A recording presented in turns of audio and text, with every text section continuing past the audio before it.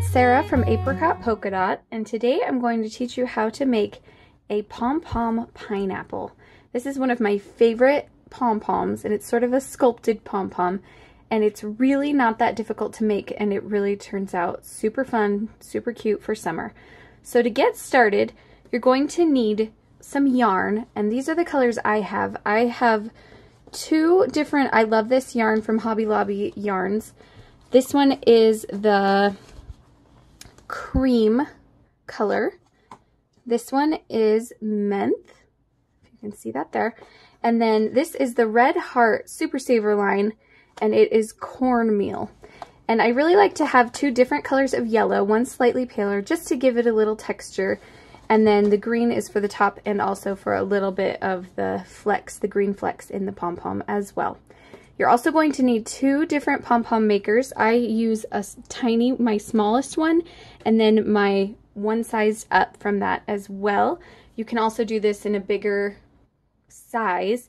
Just make sure you have one that's a little bit smaller and one that's a little bigger, and then just some pom-pom scissors. So to get started, we're going to actually make the top first. And I'm going to use my green yarn for this, the menthe yarn. Now to get a top, we want it to be kind of a fluffy little tip for our pineapple, and so we're going to use the smaller pom-pom to do this. And we're actually only going to use 1/2. We're not going to fill up both. So you're going to just make this like you do any other perfect pom-pom. And again, you can catch my video how to make the perfect pom-pom in my YouTube videos, and you can figure out how to make the perfect pom-pom. So I'm going to just start twisting this, and then we'll cut it off in just a minute. Okay, so we just made just 1/2 of a pom-pom. So you do everything exactly the same, but you just are only filling 1/2 of your pom-pom maker, tying it up just like you would a normal pom-pom, but you're only doing 1/2. And that really is all there is to it. And then you're going to end up with this just kind of a 1/2 size. Now when it comes off, it's going to be it looks kind of funky. You want to find the point where your strings are the smallest. So as you can see, that will kind of help me decide what the top of my pom-pom or my pineapple stem is, pineapple leaves.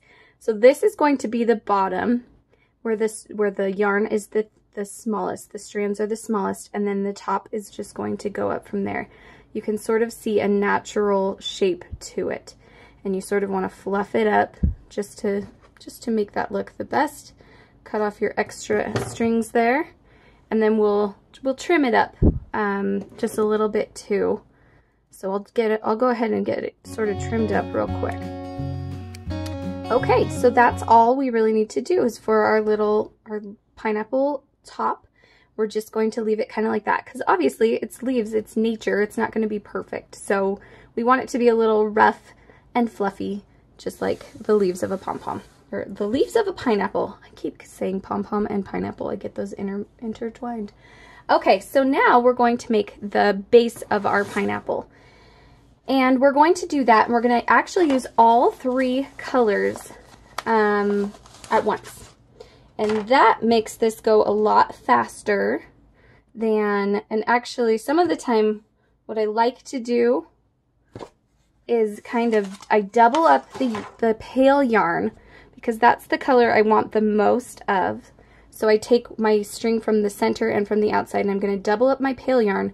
But for the green and the cornmeal color, I'm going to actually just use 1 of each.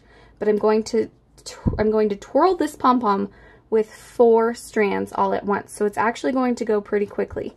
So I'm going to go ahead and get that started, and then we will come back and trim it up.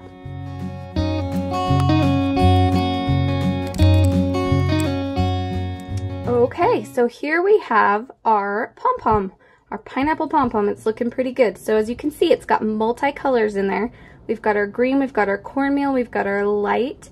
All of it looks really great. And as you can see, it sort of takes on an oval shape.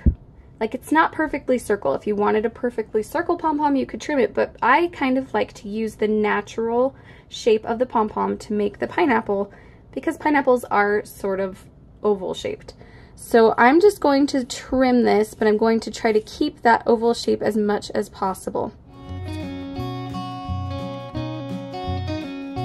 Okay, so we have a pretty good looking oval shaped pom-pom, a great pineapple shape. The nice thing about pineapples too is that they're kind of rough, and so you could actually leave some of the strings a little longer. You don't have to make it perfect because pineapples are not very smooth and soft.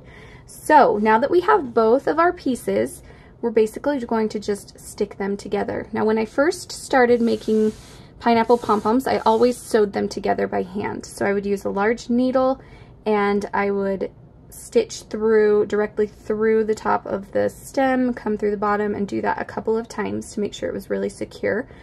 Now I really just like to hot glue because I find that it is just easier and sturdy, and it's not as like floppy as hand tying might be.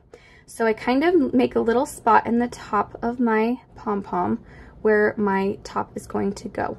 And then we're just going to grab our hot glue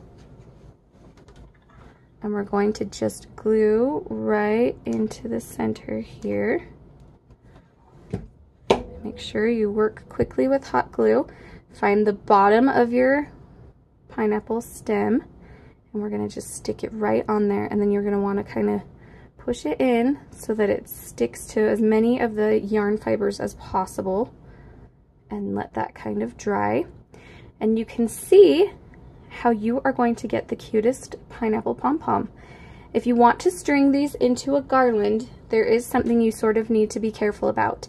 You can't just go through the center with your string as you would with just a circular pom-pom. These are really bottom heavy. So if you do that, they will just flip on your garland. So what you want to do is you sort of want to put your string through this top, like right kind of through the leaves of your pineapple. So you want to go through there where it is secure, but that way they will hang down and not just flip upside down when you put them on the string. So that's just a little tip. So you can string these onto a garland, you can put them on a keychain and make it a little bag dangler. Any possibility with these cute little pineapples. They also make great gifts, but they will certainly spruce up your home for summer, make your home feel a little more tropical and a little more sunshiny, and I hope you enjoy.